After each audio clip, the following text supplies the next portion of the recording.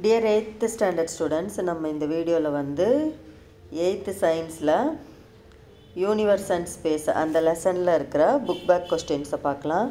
இந்த மாதிரி பாட சம்மந்தமான வீடியோஸ் எல்லாம் வேணும்னா ராஜி எஜுகேஷன் அண்ட் என்டர்டெயின்மெண்ட் சேனலை சப்ஸ்கிரைப் பண்ணிக்கோங்க. வாங்க நம்ம நேரடியாக இப்போது புக் பேக்கில் இருக்க எக்ஸசைஸ் இருக்க பேஜுக்கு போயிடலாம். லெசனோட எக்ஸசைஸ் வந்து பேஜ் நம்பர் 92ல் ஸ்டார்ட் ஆகுது. அதில் சூஸ் த பெஸ்ட் ஆன்சரோட ஆன்சர்ஸ் எல்லாம் பாருங்கள். Which of the following is celestial பாடி? எல்லாமே தான், சன்னு, மூணு, ஸ்டார்ஸ், வானத்தில் இருக்க எல்லா பொருளும் செலஸ்டியல் பாடிஸ் தான். ஸோ ஆல் தான் அப்போதான் ஆன்சர். மங்கள்யான்னா என்னதுன்னு பார்த்தீங்கன்னா செவ்வாய் கிரகத்துக்கு அனுப்பின ஒரு விண்கலம். அப்போது இதுக்கு ஆன்சர் வந்து மார்ஸு. இல்லை மார்க் பண்ணல, இது வந்து மார்ஸ் தான் answer. Third one, Chandrayaan 1 was launched in 22nd October 2008. Dash is called red planet. Mars தான் வந்து என்னது red planet. Which of the following is the working principal of rocket? Newton third law, very important one. 10th வருது ராக்கெட்டில் உங்களுக்கு. Cryogenic ஃபியூவல்னால் என்னது? ராக்கெட்டில் use பண்ணுற ஃபியூவல்ஸு. அது வந்து என்ன பண்ணியிருப்பாங்க? லோ டெம்பரேச்சரில் வச்சுருப்பாங்க, very low temperature.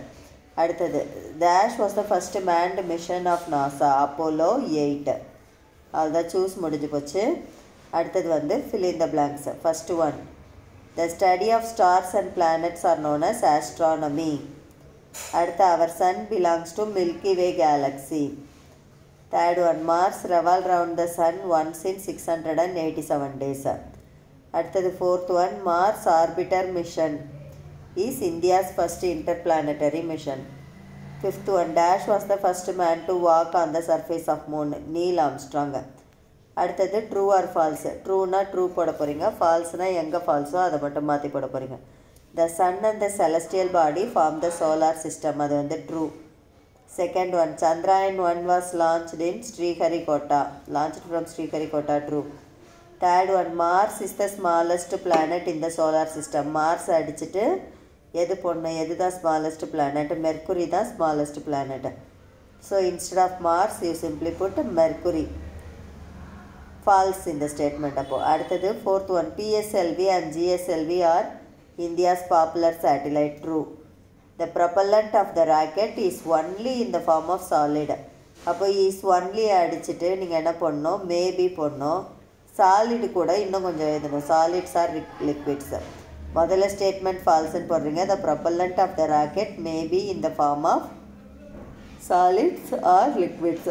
Match the following number போட்டிருக்க பாருங்கள். சந்திராயன்னா 3 பற்றி, மங்கள்யான்னா மார்ஸ் பற்றி, க்ரையோஜெனிக்கு இப்போ தான் பார்த்தோம்மா இதில் யூஸ் பண்ணுற ஃபியூவல். அப்புறம் Apollo 8 first manned mission to Moon. Apollo 11 first man landing on Moon. இப்போ இது முடிஞ்சு போச்சு.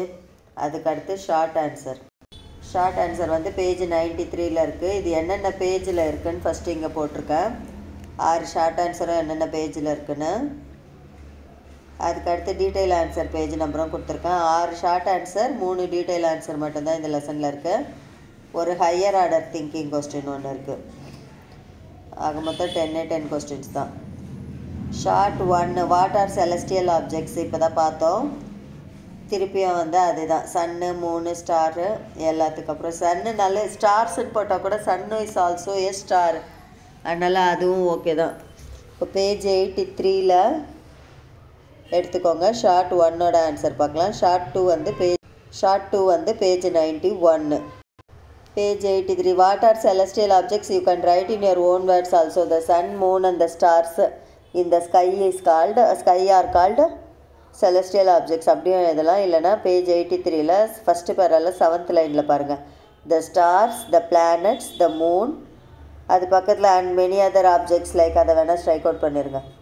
த stars, the planets, the moon, ஆஸ்டராய்ட்ஸ் and comets in the sky are called celestial objects. அது வரைக்கும் ஷார்ட் 1. ஷார்ட் 2 வந்து அங்கே பேஜ் 91ல் அங்கே க்ளோசரியில் இருக்குது பாருங்கள். Galaxy, system of million of stars இருக்கா?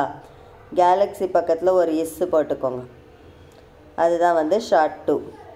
டீட்டெயில் 3 வந்து அதே பேஜிலே இருக்குது, அதையும் குறிச்சிக்கோங்க. அப்போலோ மிஷன்ஸ் பற்றி கேட்டிருக்காங்க.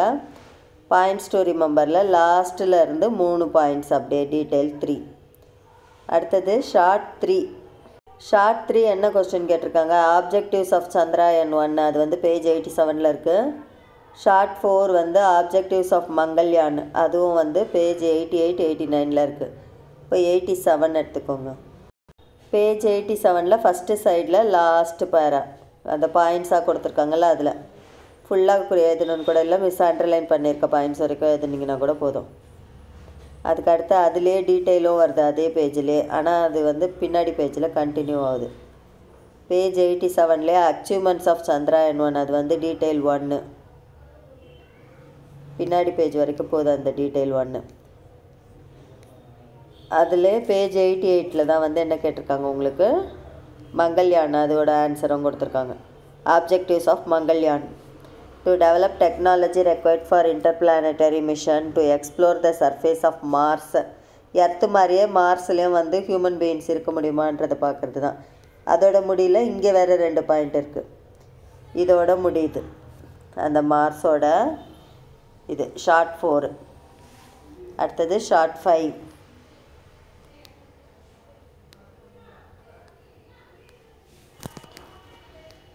ஷார்ட் 5 என்ன கேட்டிருக்காங்க, வாட் ஆர் கிரையோஜெனிக் ஃபியூவல்ஸ். இது நீங்கள் ஓனாகவே இதில் cryogenic fuel is fuel used in rockets. அது வந்து என்ன பண்ணுவாங்க, it is maintained at very low temperature, அவ்வளோதான் அதுக்கு ஆன்சரு. அடுத்து name 2 Indians who worked at NASA. Page 90லையும் page 91லையும் அந்த சயின்டிஸ்ட்டுக்கு பேர் மட்டும் இருக்குது, கல்பனா சாவ்லா, சுனிதா வில்லியம்ஸ், அவ்வளோதான். அதோட ஷார்ட் 6 முடிஞ்சிருது. டீட்டெயில் 1 ஏற்கனவே மிஸ் சொல்லிட்டேன், டீட்டெயில் 3 ஏற்கனவே சொல்லிட்டேன். இப்போது ஷார்ட்டு 5 எதுக்கும் புக்கில் இருக்க மாதிரி குறிச்சிக்கலாம்.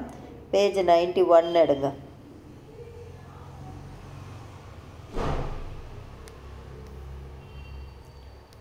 இங்கே இருக்குது பாருங்கள் கிரையோஜெனிக், அதிலேருந்து மார்க் பண்ணுங்கள். கொஞ்சம் ஸ்ட்ரைக் அவுட் பண்ணியிருக்கேன் பாருங்கள். Cryogenic ஃபியூவல்ன்றதை ஃபியூவல்ஸ்ன்னு மாற்றிக்கும்.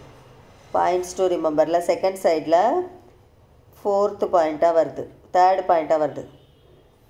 The cryogenic fuels are liquefied gases stored in very low temperature. They are used in rockets. அப்படி எழுத வேண்டியதான். அது எழுதலாம், இல்லைன்னா அந்த சூஸ்லேயே கூட இருக்குது பாருங்கள், சூஸ் 6 கூட எழுதலாம். Cryogenic fuels are stored at very low temperature. It is used in rocketsன்னு போட்டுக்கோங்க ஒரு லைன் எக்ஸ்ட்ரா. அடுத்தது இது வந்து சுனிதா வில்லியம்ஸ், அது மட்டும்தான் ஷார்ட் 6. சுனிதா வில்லியம்ஸ், அதுக்கு முன்னாடி பேஜில் வந்து கல்பனா சாவ்லா, இவ்வளோ தான் ஷார்ட் 6. டீட்டெயில் 1 அங்கேயே மார்க் பண்ணிட்டேன். டீட்டெயில் 2 வந்து ராக்கெட் பற்றி கேட்டிருக்காங்க. அது வந்து உங்களுக்கு பேஜ் நம்பர் 84ல் ஃபுல்லாக ராக்கெட்னா என்னென்னு எழுதிட்டு இந்த 4 பாயிண்ட்ஸ் எழுதிட்டு ட்ராயிங் வரைக்குமாவது வரைஞ்சி வைங்க. படிக்கிற பசங்க ஃபுல்லாக கூட படிங்க, கொஞ்சம் கொஞ்சம் பாயிண்ட்ஸு. ட்ராயிங் இது வந்து மஸ்ட்டு, மாடலும் செஞ்சுட்டு வர சொல்லுவாங்க ராக்கெட்டுக்கு. பார்ட்ஸ் ஆஃப் ராக்கெட், ராக்கெட்டில் இருந்து அந்த பாயிண்ட்ஸ் வரைக்குமாவது எழுதுங்க, அந்த 4 பாயிண்ட்ஸ் வரைக்குமாவது. படிக்க முடிஞ்சவங்க ஃபுல்லாகவும் படிச்சுக்கோங்க. அந்த மீனிங் புரிஞ்சு ஸ்கூலில் நடத்துவாங்கல்ல, அந்த மீனிங் புரிஞ்சு கொஞ்சம் கொஞ்சம் பாயிண்ட்ஸ் எழுதுங்க. ராக்கெட்டோட பார்ட்ஸும் குறிச்சிருங்க, இப்போ ட்ராயிங்கும் வரைஞ்சிருங்க. அதுக்கு அடுத்தது ஹார்ட்டில் என்ன கேட்டிருக்காங்க உங்களுக்கு,